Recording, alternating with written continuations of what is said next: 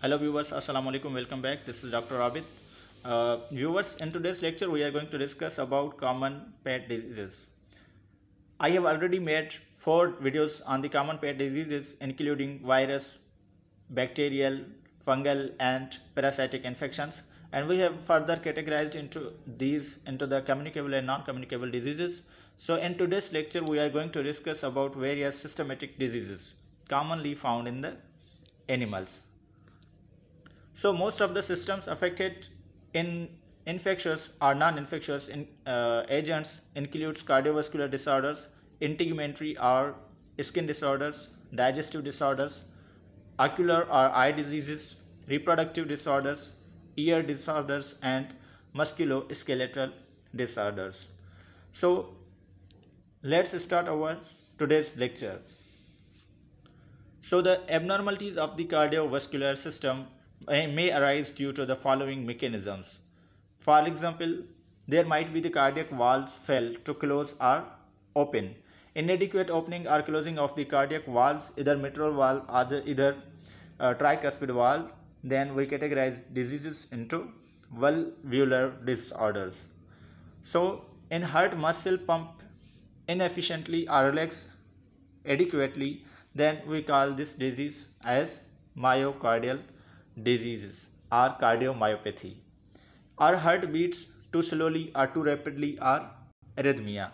So you should keep in mind that arrhythmia may arise from the other complications of the heart. There might be myocardial diseases, valvular diseases, cardiac shunts or any of the other stress conditions. So we categorize into arrhythmia, means irregular beating of the heart.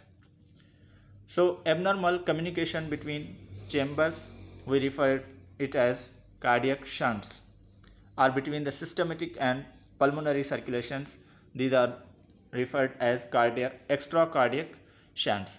So there might be any of the holes between the chambers of the heart. There are 4 chambers of the heart, and we categorize broadly into the left and right sides of the heart. So if there's abnormal communication between these chambers, or there might be the abnormality between the septa which separates the each chamber of the heart, then we refer at the shunts.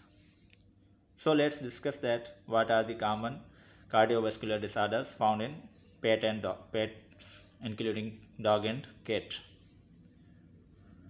So valvular diseases includes degenerative mitral valve diseases, commonly we acronymically write it as the DMVD. Valvular regurgitation or backflow of the heart.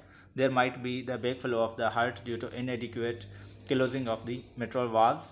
And there's stenosis. Stenosis may be due to the inflammation of the mitral valves. There's inadequate opening of the valves. So this is the just overview for the understanding of the what are the common problems we can diagnose through.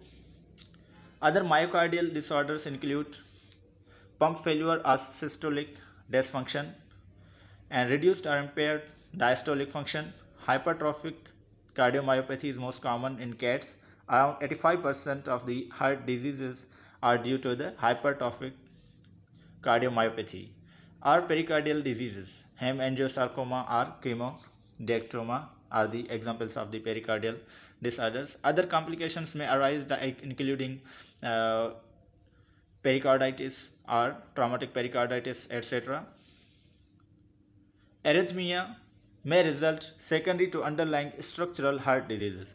Structurally, there are various structures in the heart, just like there may be endocardium, pericardium and myocardium.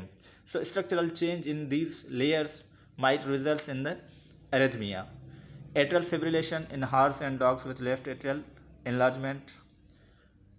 PVC or right ventricular cardiomyopathy or dilated cardiomyopathy.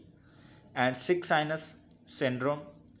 PVC refers to premature ventricular contractions in which there is the irregular or heartbeat is increased. Persistent atrial standstill and 3rd degree atrioventricular block in older dogs with AV nodal fibrosis are the common conditions due to which arrhythmia results. These can be diagnosed through the electrocardiograph. So in a next lecture, this is a very interesting lecture. We are going to discuss skin disorders. Thank you very much.